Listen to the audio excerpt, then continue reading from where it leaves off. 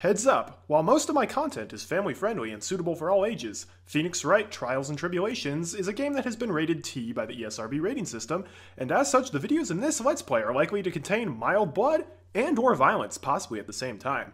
So, viewer discretion is advised.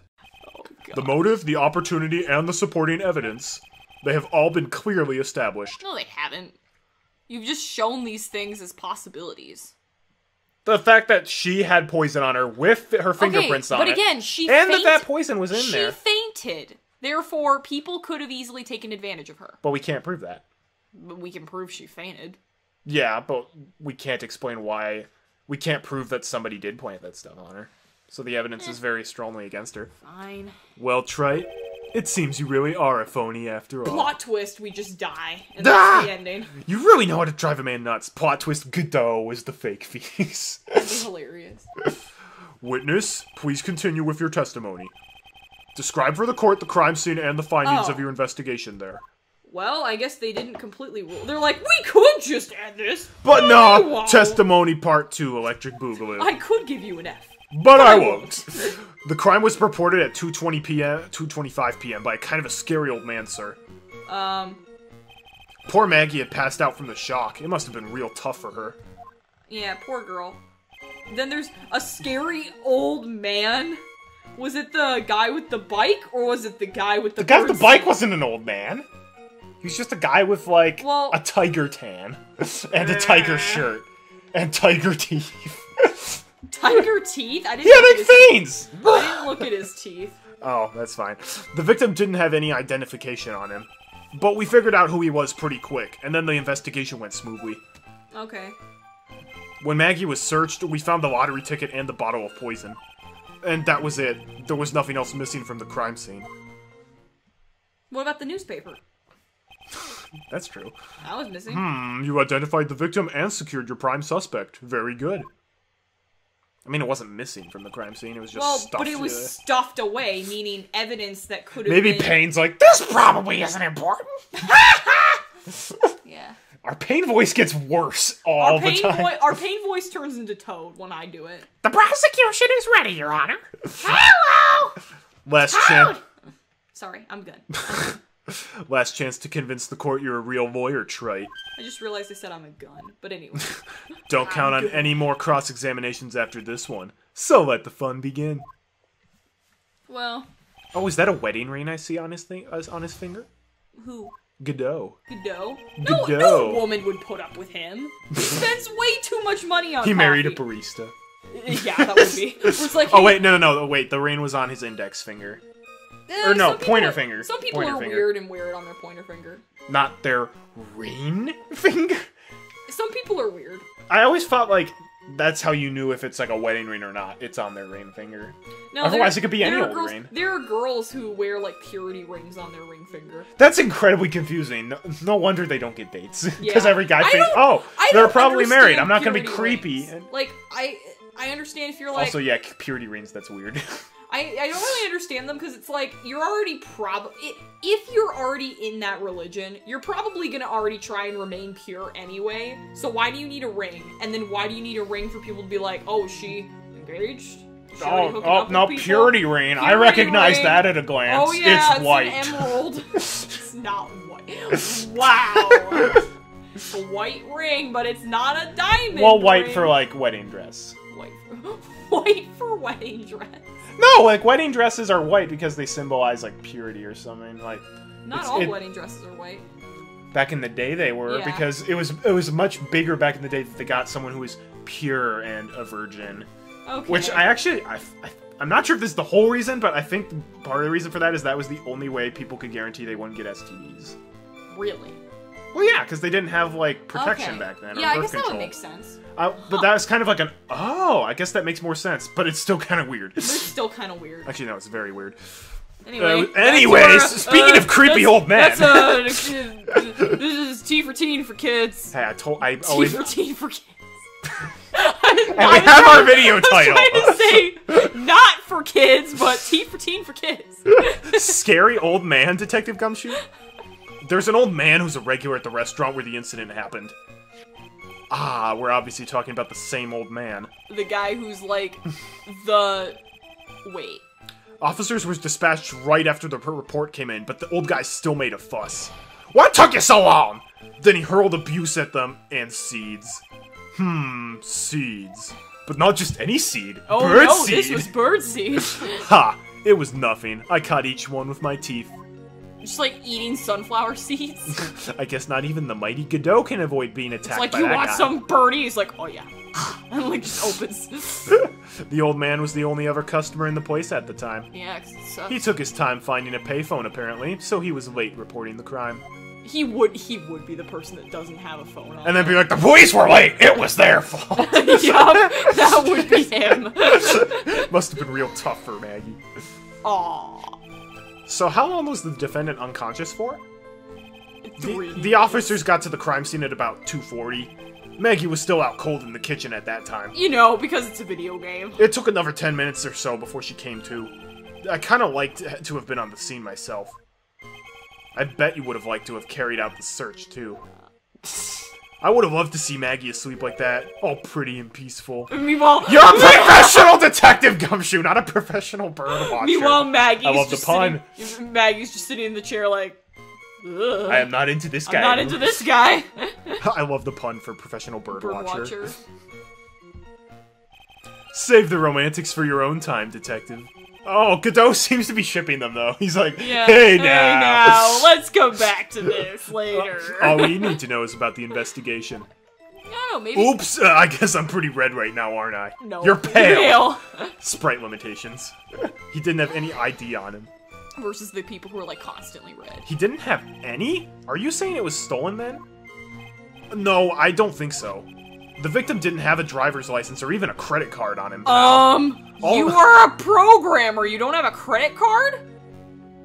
I don't have a credit card and I'm a programmer. Okay, but you have like I have a debit card. Yeah, you have like a card of some kind. You drive. A library card. Having fun isn't hard now. Yeah, but that's what I'm saying. If you have any form of identification, library card, Blockbuster ID. Blockbuster ID. Did you see that I video did. too? Yeah. Of the guy with the spam? Yes. Yep, that is amazing. Have you seen both? Yeah. Have you seen the one with the duckies? Yes. We need to talk about the ducks. Duck! Okay, guy's sorry. funny. He's great. All he had was 58 cents in his wallet.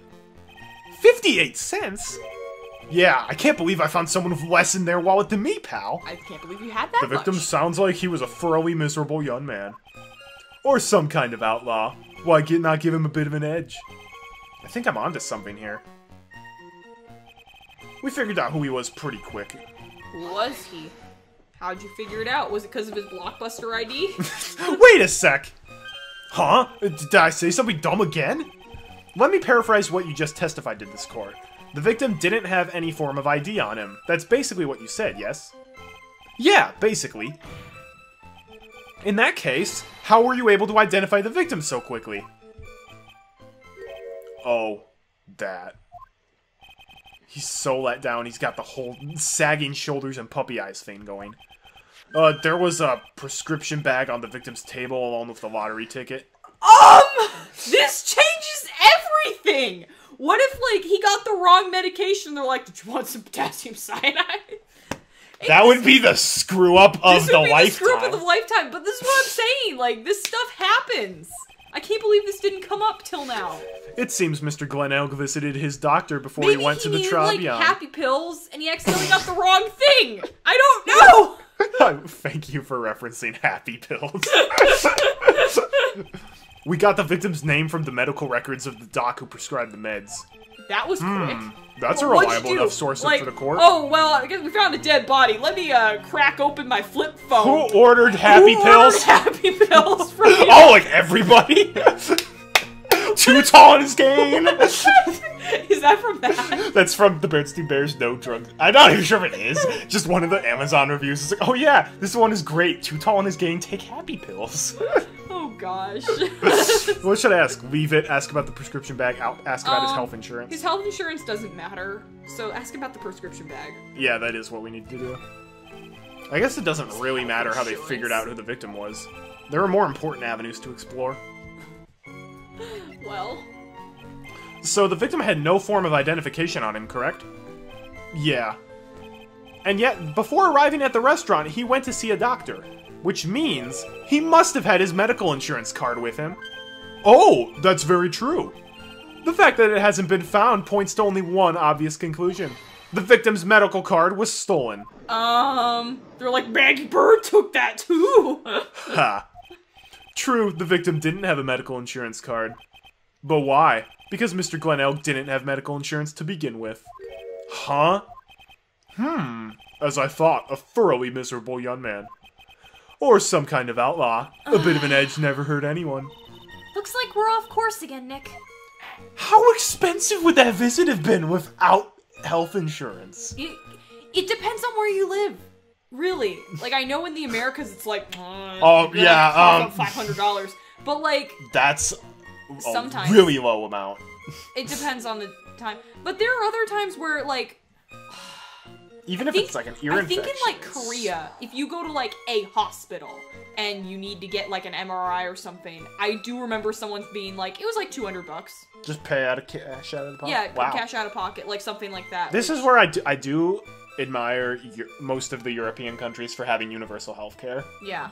Kind of wish we had that in America, but also then it's like, oh, well, taxes are like 50% now.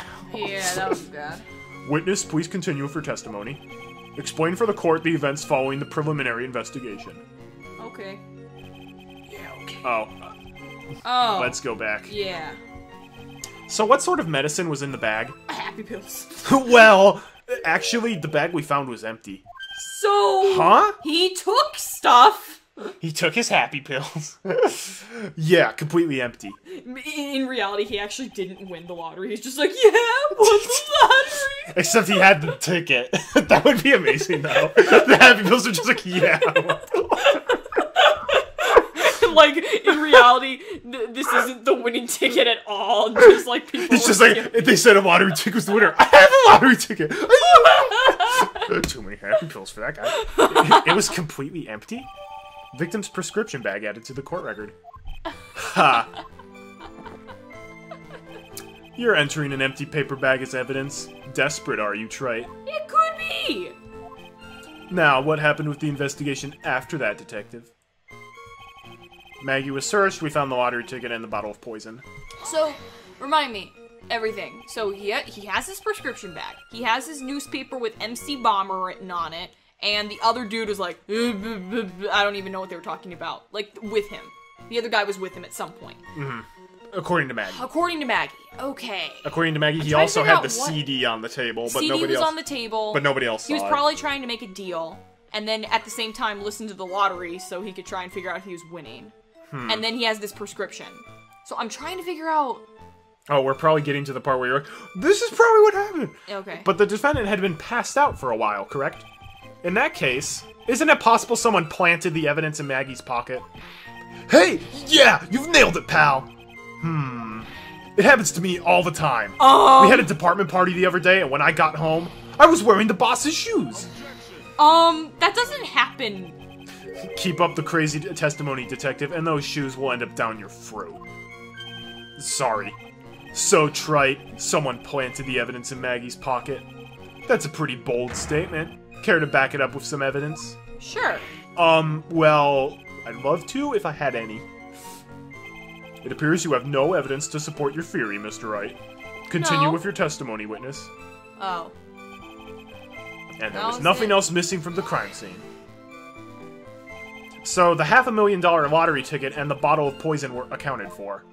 Yeah. Interesting. It's true that those two items are accounted for. But wasn't there another lottery ticket that was stolen that day? Oh yeah! The one the restaurant owner took. He won a whole $1 with it. What a lucky guy, huh?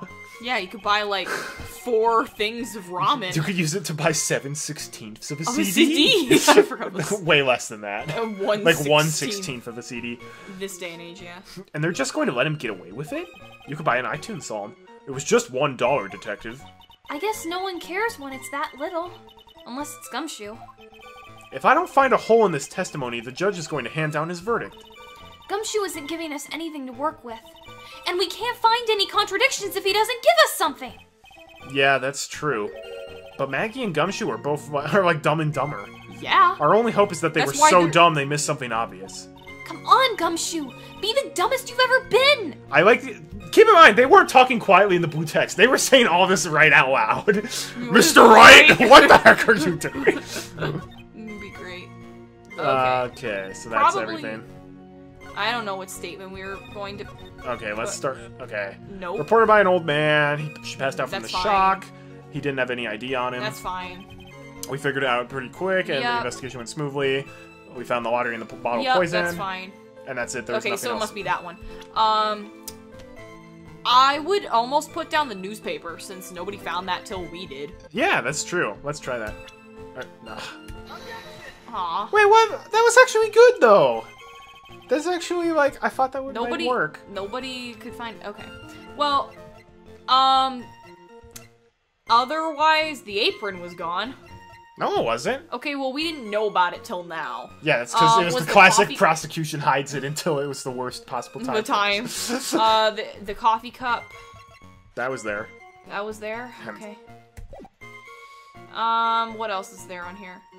Oh, the prescription bag? Just that? Bag is empty. Bag is empty, but nobody put that in as evidence. That was there. Right. We didn't hear a lick about that until recently, so I say go for it. Detective Gumshoe, I think I should point something out to you. There's just one small contradiction in your testimony. Oh, finally! I'm getting all anxious just waiting, so hurry up, will you? What the heck? You testified that nothing else was missing from the crime scene. However, the Perjury prescription does not exist! the prescription bag you mentioned was empty. Did the officers recover the medicine from the scene of the crime later? No, they didn't. The victim was given a prescription bag right before going to Tribulations. Where, then, did the medicine disappear to? You are too cool, pal! I thought he was gonna say, alright! Indeed. Due consideration wasn't given to the victim's prescription in the previous trial. Witness, why do you always overlook such vital pieces of evidence? I guess that's the most careless thing I've done so far, huh? The victim was killed by poison! And the victim's medicine mysteriously disappeared? The victim's own prescription could have been the lethal poison itself. What I said! As soon as they said prescription, I'm like, oh yeah. Oh, order! Order! Well, Mr. Godot, what do you have to say to that? Ha! That's all. What? Read for the court the name of the clinic on the prescription bag, if you will. Oh no! It better not be Dr. Hottie. What's the clinic's name got to do with anything?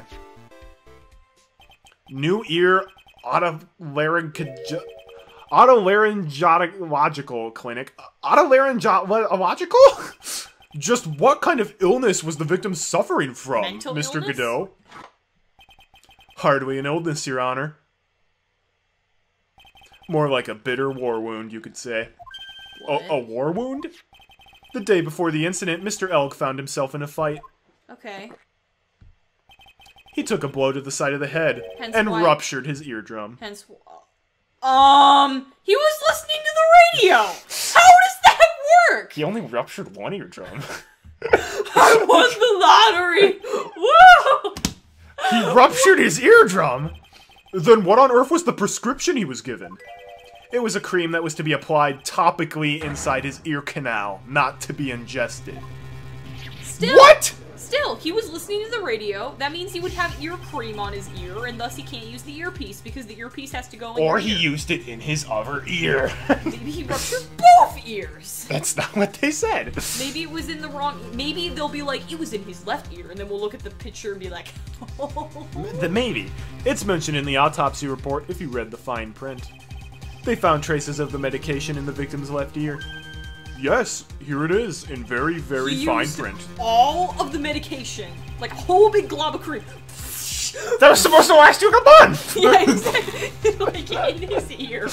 Are you telling me that? That's, unless if it's like trial period, let's try out this medication thing. We'll give you 2 days worth. But still, like 2 days worth of medicine shoved up your eardrum? That doesn't seem like it'd work. It seems Mr. L correctly applied some of his medication while he was at Tribulations. Why would you do that at a restaurant? Oh, hi, welcome to Tribulations. What would you like to order? Well, I would like ketchup, hot dog, and are you okay, sir? No, I'm fine. Just putting my medication on. What the heck? Meanwhile, Victor Kudo's just drinking his coffee like, this is interesting. Yup. Therefore, it would be absurd to believe he would have eaten his medication.